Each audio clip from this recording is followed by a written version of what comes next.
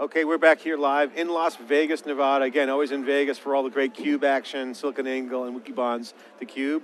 Our flagship program, we go out to the events, extract the signal from the noise. I'm John Furrier, the founder of SiliconANGLE. I'm joined by my co-host. Hi everybody, I'm Dave Vellante of Wikibon.org. Dylan Larson is here. He's the director of Xeon Platform Marketing for Intel. Welcome. Thanks, it's good to be here. Good to see you, Dylan. So, we have been having a big discussion today about metadata and Flash, and it's just starting to morph this whole thing together. What are you guys seeing in that regard? It's exactly that. I think what we're seeing is more and more the storage platforms are going to do more computation, right? So whether it's no longer just sort of placing data on disks. It's all about analytics. It's about doing much more deeper, more efficient provisioning of the capability. And I think we're just putting the CPU to work in ways that we hadn't seen before. So analytics coming to storage platforms is good news for you because we're going to need more juice, right? Absolutely. Analytics is a big deal. It's like I was saying that you couldn't do a presentation anywhere in the industry without talking about cloud about 6 months ago. Now you can't do it without talking about analytics or Hadoop or different technologies that are basically putting the data to work. Here at Intel, you said Intel marches to the cadence of Moore's Law. Mm-hmm. And now there's those who say that Moore's Law is dead. Is Moore's Law dead? No, not by a long shot. So why do they say that? Why do people say Moore's Law is dead? I mean, because processors still doubling in performance every 18 months, right? I think because the problems are hard, right? I mean, I think if you're going to continue to drive this relentless cadence to drive the geometries of the transistors down smaller and smaller, you get to these things where you do run into the limits of physics, but we're not there. We are on that cadence, and we march to a cadence across pretty much everything we do. We sort of hit this sort of very regular, predictable beat rate, and it helps make the products better. It helps us get to the products to the market on time, put Moore's Law to work. Beginning of that journey, now you're at zillions of cores soon. What has changed in the business from your perspective, looking at all aspects, whether it's cryptography on the fly to, say, something as trivial as doing a real-time analytical query that would have taken a pre-processing query run, send it out to the data warehouse, get it back in 6 weeks later. No, you're exactly right. I think a couple of things. The Moore's Law we talked about has been kind of that fundamental enabler. We can put more and more transistors in the same die area by just following Moore's Law. So we can pack more and more capability in smaller spaces. And then you add, so what are you going to do with that space? You can do specialized acceleration to do cryptography, like you said, crypto on the fly. You can add more cores to the product. But it has absolutely done what you said. It's given us the ability to get to very real-time analytic type of processing. It's given the ability to take a whole new class of performance to everybody, right? And as we watch our products, customers are choosing to buy high core counts. They're choosing to buy high performance because it matters, especially for these new analytics. What have you seen? I just want on a personal level. Yeah. You put Intel aside for a minute. You've seen, you're close to a lot of action, and you're on roadmaps with the processors that are out a couple of years.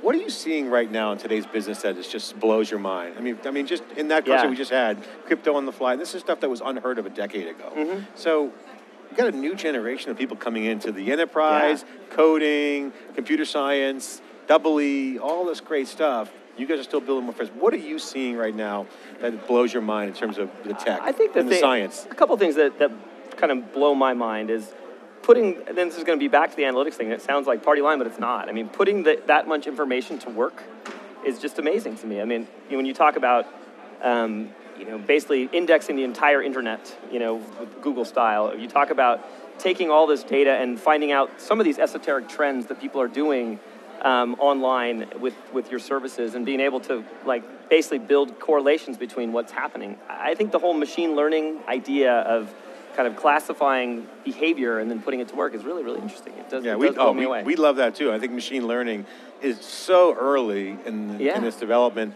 And there was back to the AI theory days was the learning machine, right? Sure. And Watson's a great example for it with IBM. Yeah. I mean that should morph. Mm-hmm. Should morph pretty well. I think so. I think that there's an appetite for that when you talk to end customers, CIOs, and big data architecture guys. You do get this view of saying, how do I put this data to work in new ways? And they want to be able to do it with some level of autonomy because you can't manage all that stuff. So the couple things that are also going on that's interesting is obviously augmented reality has brought a whole nother kind of first-person gamer perspective to things like Google Glass. Mm-hmm.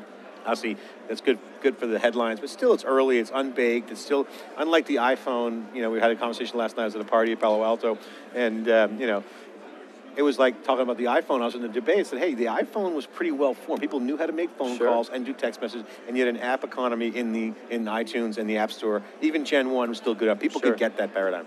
Google Glass is still early. Right? Oh, yeah. What the hell is that? But still, for a Gen 1, it's pretty good. Yeah. So you got augmented reality and the Internet of Things, or the industrial internet, whatever you want to call it, edge, intelligent edge-based data or devices that need to be addressable. That's those things are happening very, very fast. What's your take on those two phenomena? I think the part that blows my mind is just the scale involved, right? You talk about billions of people, billions of devices all interacting with these large clouds, these large data sources, creating data with every move they make. You know, so that's the part that blows me away. Is just how do you keep up with that many concurrent sessions? How do you keep up with that much data access? How do you keep up with the level of scale that's demanded? And I think that's the part that has been, talk about what's been great about the business, what's been great about multi-core. That's one of those technologies that feeds that ability to scale to these very, very massive footprints. What do you make of the whole hyperscale trend that's going on? I mean, it seems like the enterprise is starting to learn a lot from the hyperscale, but then there's this other meme going on that the hyperscale guys themselves are saying, you know, maybe we're taking this too far. Yeah. And I think for the same reasons, probably, which is how do I manage all of these different devices?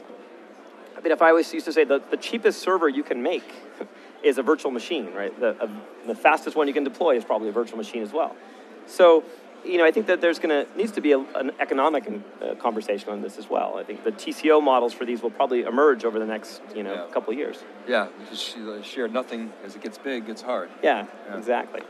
All right, Dylan, well, listen, thanks very much for stopping by Great. theCUBE. It's really a pleasure Thank seeing you. My pleasure. And, Intel Xeon cores, multiple cores, 8, 10, 12, 20, 40. I mean, it's just going to keep Doesn't doubling end, people. and doubling and doubling. Moore's Law, enabling a lot of great stuff, new technology, and it's exciting for science, data, computer science, social science, engineering, a lot of great stuff, the new era. And we're going to have Kim Stevenson coming on, 4:30, CIO, give great talk here on the modern enterprise, a great view. Love what she's doing over there with Intel. Congratulations. We'll be right back. This is SiliconANGLE and Wikibon's theCUBE. We'll be right back after this short break. Thank you.